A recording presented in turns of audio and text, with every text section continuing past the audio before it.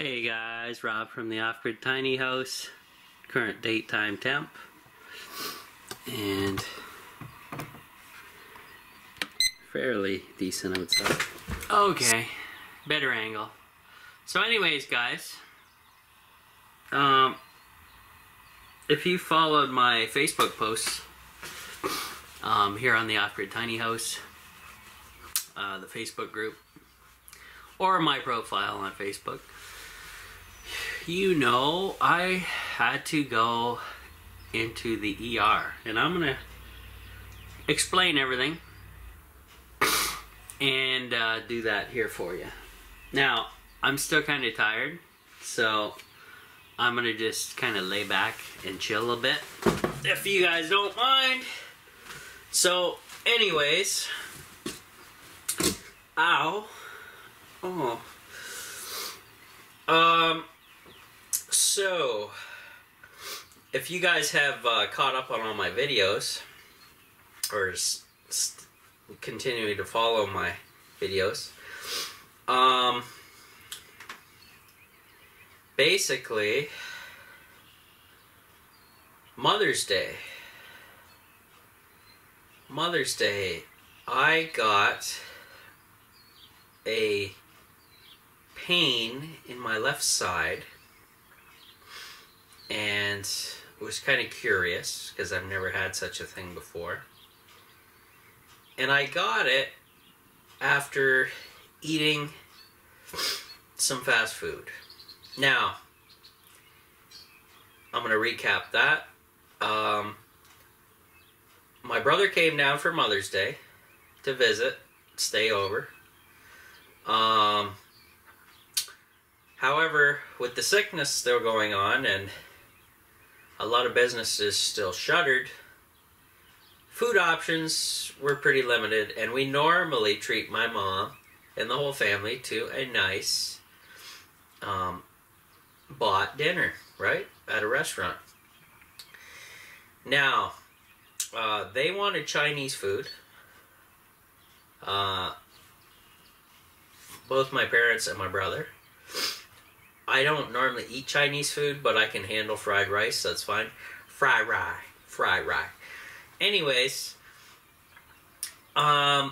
so that day, before my brother showed up and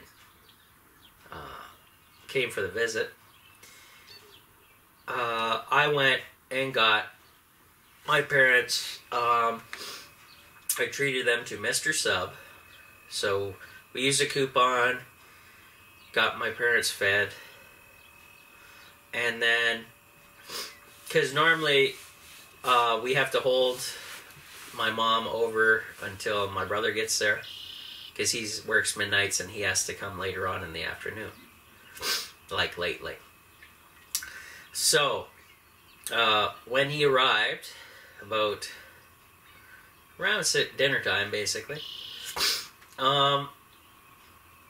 they phoned around for Chinese food on Mother's Day, and all the restaurants were too busy to accommodate us. They told us, as soon as we can do anything is 10 o'clock at night. Well, that's not going to happen. So, what my mom ended up doing was eating the other half of the sub I got her from lunch for Mother's Day, which was alright. She loved that. And then when my brother arrived, we went out looking for a place to eat, and their choices were pretty bare. A lot of places were closed on Mother's Day. Not only because of that, also because of the sickness and probably short-staffed and whatever. So we ended up going to the fine dining restaurant of Burger King. My brother wanted me to try the jalapeno cheesy bites, so we did that. I ate 2 of those, and my mom had one of those, and he had the rest.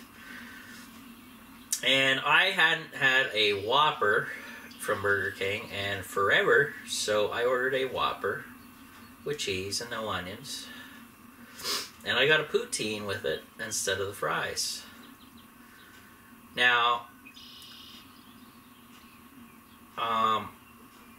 I got about 3/4 of the way through the burger and about not even 1/4 of the way through the poutine before everything went downhill from there. I don't know if I was poisoned or what, okay? So I had to work the next morning, so I thought I could tough it out. But anyways, spoiler alert, this video is going to be long, it's going to be detailed, and possibly disgusting. So after getting through the meal, I didn't get through the meal. I got partially through the meal and then threw it out because I had to go to the bathroom 5 times within a half an hour. Yeah, so something wasn't right there. And I felt ill from there on out the rest of the night. But I had to work in the morning. So, went to work, toughed it out, and it was absolutely hell. I had allergies going on like I do now. All snuffed up, sneezing, snozzling. Not fun. And eventually, my body started to shut down on me at work. I got extremely dehydrated.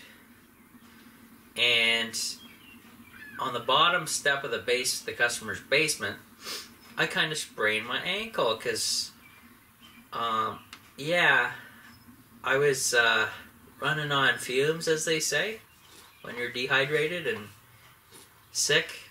So, I'm assuming I got some kind of flu/food poisoning. But anyways, I worked through the whole day, toughed it out. We were able to take the next day off, which was nice, to recover a bit. I recovered a bit. It was good. Then we worked the next day after that, and then things started to get bad again. Continual pain in the left side. Never had that before. It's allergies, fever, whatever. I don't know what I had. It was insane.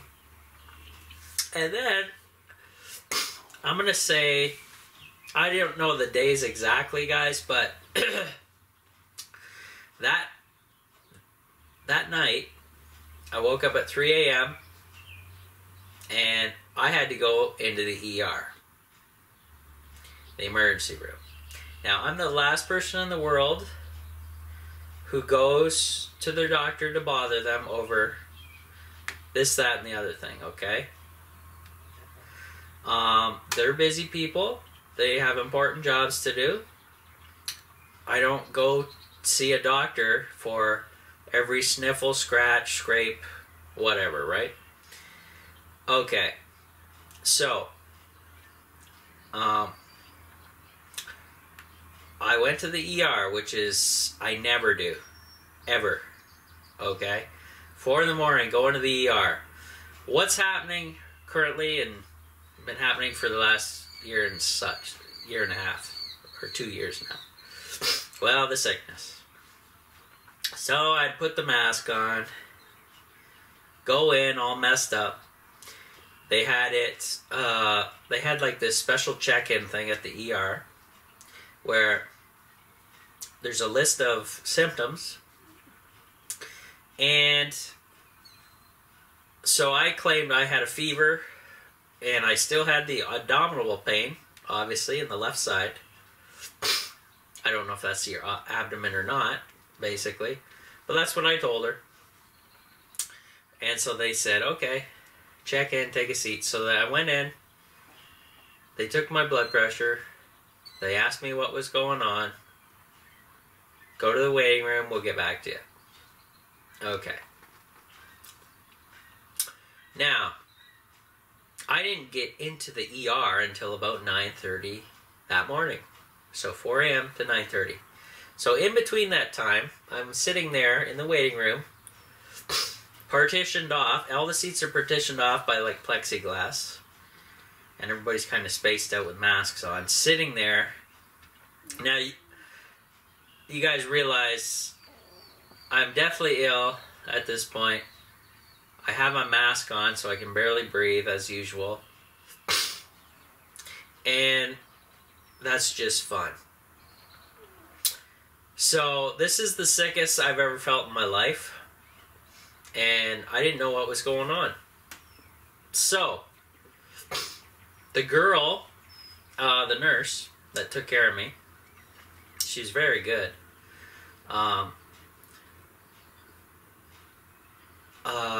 I basically said, can I get something for the pain? Because this is getting crazy. So, she kind of took me back, and I didn't, she said she gave me Tylenol, but I do not remember eating Tylenol because I chew pills and medications, guys, if you don't know. I know it's disgusting, but yeah, because I can't swallow pills. That's whatever. But that never happened. But she, as we were talking, she's like, well, why don't I just run your lab work? We'll take 2 vials of blood out of you. And she also checked for a fever with her ear thermometer. I didn't have a fever, though I sure as hell felt like I was burning up. And in the picture, if you look, I was completely red. Okay? Now, I am officially considered a lightweight because when she took out 2 vials of blood for my lab work, and I did a urine sample as well, they told me, okay, just go back to the waiting room and wait as they process my blood and my urine. Okay. So, I'm going to say within 5 to 10 minutes after that, I got real sick, like woozy, as in I can't lose a whole lot of blood without passing out. So that's what I mean by me being a lightweight, okay? And that was horrible. So I was like, all right, girl.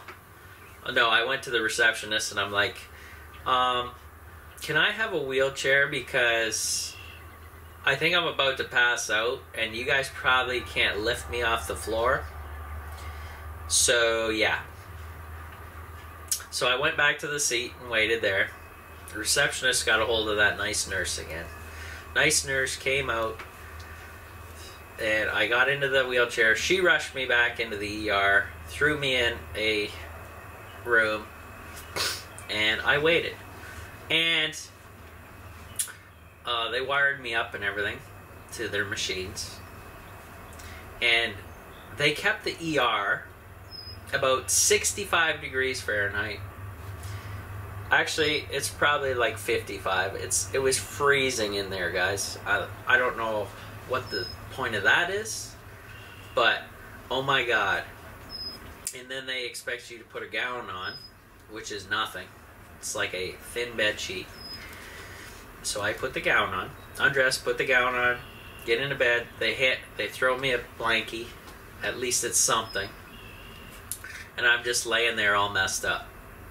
Now, during my time in the waiting room, I was so deathly ill that I texted my parents and my brother saying last goodbyes. Okay? That's how messed up I was. I thought I was done for, guys. That's how awful I felt, okay? Now, and I could barely text as is when I was going through all this. So, anyways, I was kind of keeping in contact over texting as much as I could handle at that point. So, what the nurse did, the nurse in the ER, which was a different nurse, she asked me if the other nurse that took my labs instead of giving me the Tylenol gave me a Tylenol. I said, I never got it. She just took my blood. So, okay. Because I would have remembered chewing a Tylenol, guys. It tastes like crap. Okay? Makes you want to gag. throw up. So I would have remembered that at least. So she's like, she's talking to the other nurse that admitted me. She's like, I thought I gave him a Tylenol. And then I said, no, I never got it. And I don't think they either believed me or they thought I was really messed up or what. But the new nurse gave me three white pills, and she said it was ibuprofen. Okay, so I chewed those up. I told her, yeah, I'm going to chew this. And she says, oh, gross. And I said, yeah, thanks for the water. So I chewed those up. A little while later, it started to kick in, and I was feeling better, a tad better. And then eventually, the doctor saw me. The doctor was good. He was in his 50s. I told him everything, what's going on. I told him everything. I said, did I possibly get poisoned by isopropyl alcohol? And if you guys know what I'm talking about there, that has to do with my medicine making of the RSO, Rick Simpson oil. And if you don't know anything about that, don't worry. Because the doctor said, absolutely not. He looked through my 2 vials of blood and urine. Says, was not poisoned by isopropyl alcohol or anything of the sort. Okay? And he also said, my blood work and urine are actually perfect.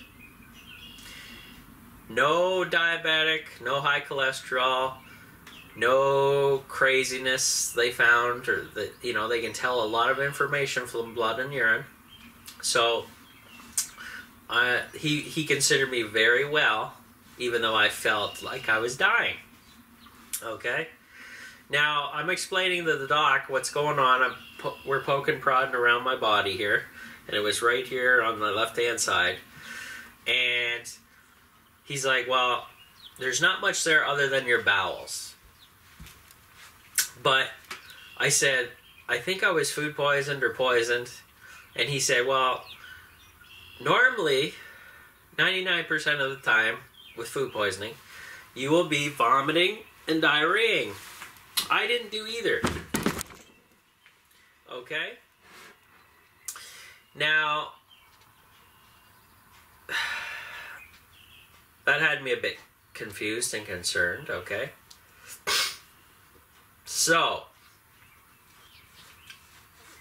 because now, and I said, well, am I constipated or something? And he says, no, because you're still going. I was still going, but I was going in smaller amounts, and the feeling in my body was feeling like I have to go all the time almost, but I really didn't. It was a very uncomfortable feeling. So he was, the doctor was very good, and we talked everything over, and he's like, well, an x-ray is not going to do anything for us. The only thing that would do anything for us would be a CAT scan. But he said, just a heads up, if you do get a CAT scan, guaranteed down the line, you will be getting cancer. And the reasoning for this, he said, is the CAT scan gives you about 10 times more radiation than an x-ray. So you're guaranteed to get cancer. And I said, oh, yeah, let's not go there just yet. And he agreed. And so we kind of made up an agreement there that I would monitor my condition for a week, and then if it didn't improve or got worse, then I would go see my family doctor and consider the CAT scan. So, yeah, so, like, with all that information, I felt better, but I was still concerned because we really didn't pinpoint what was going on with me, okay?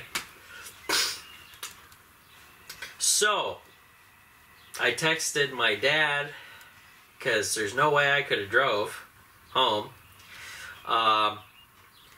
and he picked me up, And I was really pissed off because I was supposed to work that day with him. And I kind of let him down, but it was kind of an emergency deal, so he understood. And so I came home, and because I was in a hospital in an ER, and with the sickness going on, I took very strict precautions to try not to infect my parents or bring anything home with me back to the house. So when I got home, I threw absolutely everything into the laundry. I took a big shot of colloidal silver, and then I jumped in the shower and tried to completely, deep cleanse myself just in case. You know what I mean? Okay. So all is good. That procedure worked well, and no, I didn't bring anything home with me. So that was good. And then I got to thinking, well, you know what? I'm going to take probiotic, because I have all kinds of supplements. So I took a probiotic, and at this point, my stomach and my guts are just making all kinds of weird noises, and I'm horribly uncomfortable, right? I'm not eating. I feel god-awful still. Okay, so I took a probiotic, and what I also did was, because I was paranoid where I knew I wasn't poisoned from my medicine, the Rick Simpson oil from the ISO, but as precautionary, I used a small amount of RSO and applied it to my skin as opposed to eating it. That way it got into my bloodstream without being eaten. And it does that passively through your pores of your skin. So it takes a little longer, but it does. And that does help with pain, guys. Just let me tell you that, okay? So the next morning I wake up, slowly feeling better, okay? Now my dad is forbidding me to go to work still, so I didn't. And I was kind of like, just kind of taking it easy, milling around. I actually was chatting with High Tech Guy Stu, my buddy there, and he can confirm all this. And I was helping my mom out a little bit of stuff and stuff like that. Okay, so that showed you how well I was kind of coming back. And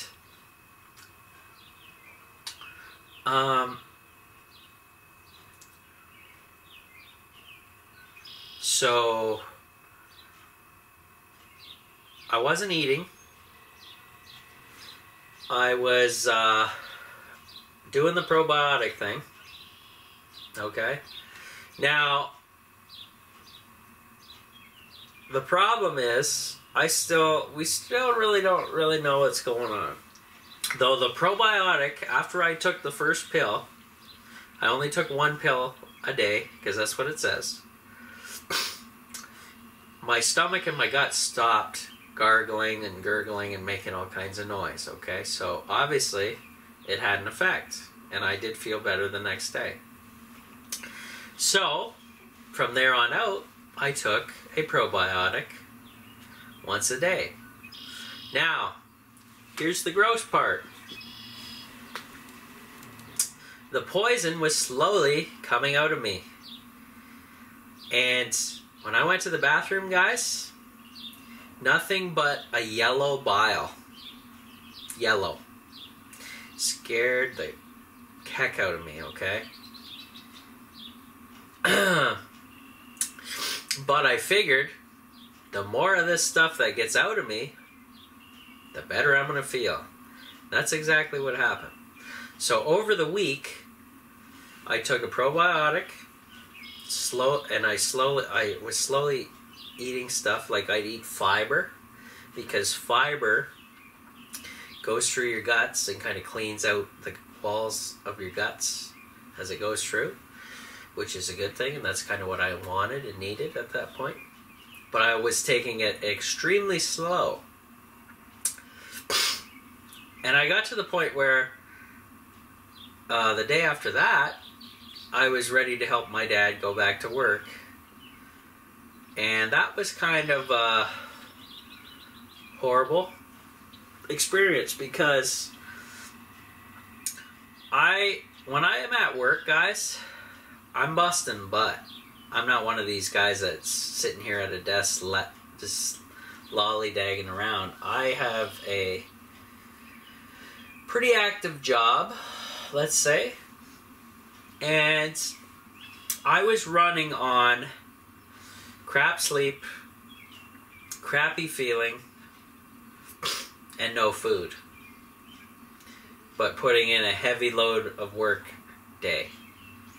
Now that day, all I had was a probiotic, and the weird thing is I ate a banana in the morning for breakfast, and I was so full after eating a single banana that I didn't eat for the rest of the day, which is very bizarre, but that's how messed up I was, okay? So, continuing on, more yellow bile is coming out of me, okay? Slowly but surely. Probiotic seems to be doing its magic. And I'm going to be staying on the probiotics, by the way, until I'm fully 100%. But whatever hit me, guys, was absolutely poison. In my opinion, yellow bile is not normal. Okay? So, fast forward, here I am now, guys. I'm feeling 95% better. But it took a week plus to get here, okay? Now, the other thing I discovered, while at work, while sick, I was drinking 2 bottles of water, just pounding them back at work, okay? And I was still completely dehydrated somehow, okay? So there was something going on. So I figured sometime today, I'm going to go to the drugstore and I'm going to buy a crap ton of this product called Emergen-C, and it has vitamins and electrolytes in it. What are electrolytes? Electrolytes help you hydrate your body and help your heart work and everything like that. So I'm gonna buy like 4 boxes of this stuff. It's probably gonna cost me $100 because the hyperinflation is going full on bore with all the prices that you see around. I was talking to somebody actually about a window air conditioner similar to the one behind my camera at the Off-Grid Tiny House, 5,000 BTU unit. They've gone from $100 to $200. They've doubled in price because of the situation the world is in right now. And I was in absolute shock. And wow. So anyways, I'm going to continue to take a probiotic a day. And I'm going to continue to eat very slow, very healthy. Okay? What I did was I actually made some oatmeal up with honey, cinnamon, ginger, turmeric, and a little bit of dark chocolate all mixed in. And that's what I ate. And as a fiber, because the oatmeal I buy, guys, is organic. Has no flavoring whatsoever, so you have to cook it. It's not like the instant oatmeal. It's the actual cooked kind. So I add all my ingredients in to flavor it, to make it taste good. And it seems to do the trick, and it's all healthy stuff. So I ate that, and I was okay. And it filled me up for sure. Because usually, guys, you guys know on me and my channel, I used to pound the food back. But not with what was going on with all this, I'll tell you what. Now the other thing is, I have come down from 240 pounds to now 217 pounds. And guys, how did I do that without exercise, without change of diet? Well, that was the RSO. And I proved that a while back in one of my other videos, because I took RSO for 2 months straight, once a night, for 2 months, and I averaged a weight loss of 10 pounds a month. Okay? And that kind of scared me when I hit the scales. So what I did was I paused taking any RSO for 2 weeks. And then I monitored myself, and yeah, my weight came back up. So I knew, obviously, it was the RSO doing it. So I was like, oh, cool. So I went back on it. Same deal. But now it's getting to the point where I think I'm going to take a good break from the RSO after everything I went through. Because, just as a precautionary, because I don't want to lose too much more weight, because, you know, 200 pounds is probably pretty decent for a healthy weight for most people. Because let's face it, I'm not in I'm no action star or anything like that. But we're just going to cool the RSO for a while. I have plenty, and it definitely benefited me. But just until the situation is back to normal, we're going to cool it. Okay?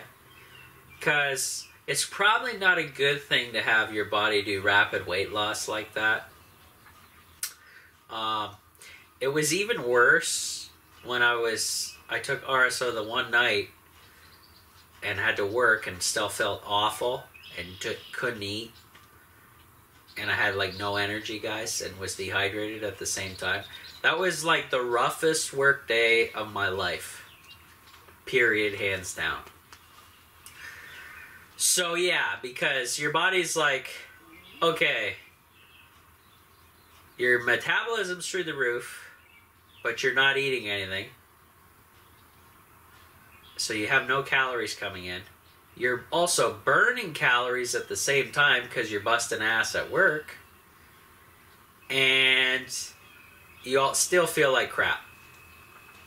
So, extremely hard on the body. And I don't want to keep doing that because that's not going to lead to anything good, in my opinion, okay? So, Rob has been through the ringer at the Off-Grid Tiny House. And today I will be... today I have a day off. Oh, wow. When do I ever get those? And I'm going to take full advantage, go to the drugstore, probably this morning, later after making these videos, pick up those electrolytes, as I said, and hopefully that will improve my entire situation on top. And I'm still going to continue to take a probiotic a day because it absolutely helped my situation. So guys, if anybody has anything like this out there, this is what I did. It worked. And if it can help anybody out there, please use it. I'm no doctor. I'm just telling you my story and what I went through, okay? So, it was quite the week. And I haven't been here in a week, and this was my first night over at the tiny house. This is the next morning, guys, because I didn't do any filming last night. I just came here after work, rested, relaxed, chilled out, and now I'm talking to you guys. Yeah. So I wanted to make this video to tell you what happened with my whole health scare situation. And I'd like to thank also all the people and friends who reached out to me for support, thoughts and prayers and everything. Because guys, I was so ill that I texted my brother and my parents last goodbyes, okay? And I'm the type of person who never goes to the hospital unless it's absolutely serious. And this case was absolutely serious. And wow. It was something else, I'll tell you what. So, you can probably hear that I'm still all stuffed up.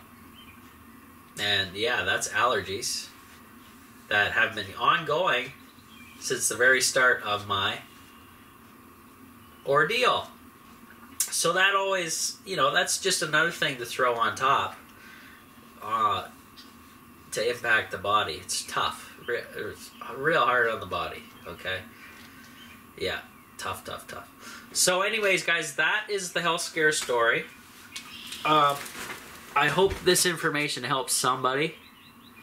I survived, barely, in my opinion. And I would like to get back to eating